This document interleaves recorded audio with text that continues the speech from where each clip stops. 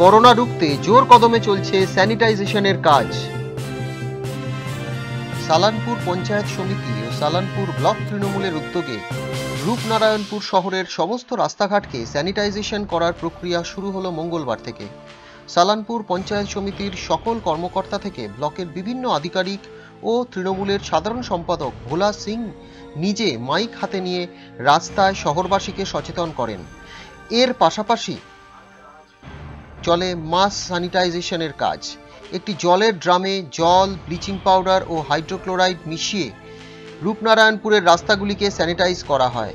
রাস্তার পাশাপাশি বিভিন্ন দোকানপাট ও ওষুধের দোকান, মিষ্টির দোকান ও সরকারি দপ্তরগুলিতেও স্যানিটাইজেশন করার কাজ শুরু হয় পঞ্চায়েত সমিতি ও সালানপুর তৃণমূল কংগ্রেসের পক্ষ থেকে।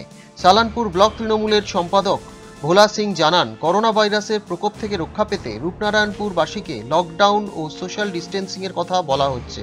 পাশাপাশি এলাকা স্যানিটাইজ করার প্রক্রিয়াও শুরু হয়েছে। আজ থেকে গোটা রূপনারায়ণপুরকে স্যানিটাইজ করার উদ্যোগ নেওয়া হয়েছে।